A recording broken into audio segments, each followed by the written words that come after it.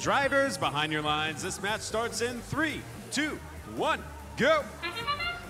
We've got robots moving on both sides of the field. 10:58 and 27:13 have both moved off the starting line.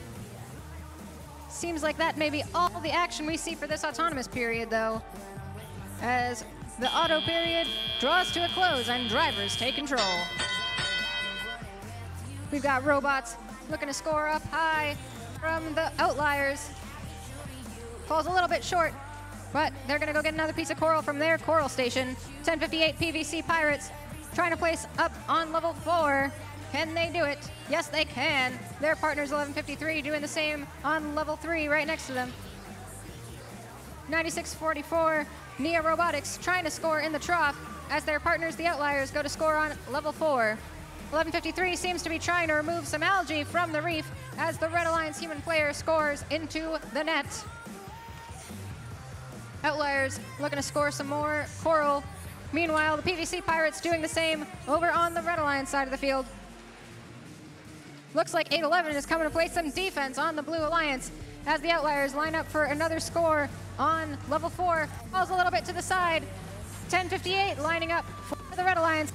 Seems like 11:53 may have lost connectivity to the field. We'll see if they can get back before the end of the match. Outliers placing a coral on level 4. Red Hawk placing on level 3 for the Blue Alliance. Red Alliance, meanwhile, has the PVC Pirates scoring another piece of coral on level 4 of the reef.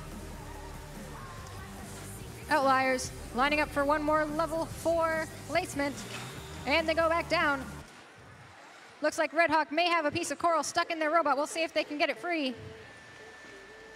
Nia Robotics freeing themselves from a loose piece of coral as well. Here comes 11:53, lining up for the shot into the net. We'll see if they've got it. And it's good from the Timberwolves. Outliers coming in for another level 4 score on the reef. 20 seconds left in the match as PVC Pirates places one more piece of coral onto level 4. Outliers following it up. Looks like Red Hawk is trying to remove some algae from the reef. 11:53 is climbed, but we'll see if it counts. Seems like they may not be fully on the cage.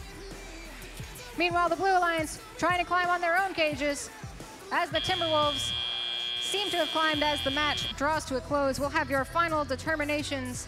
And the Red Alliance takes the win with a score of 74-49.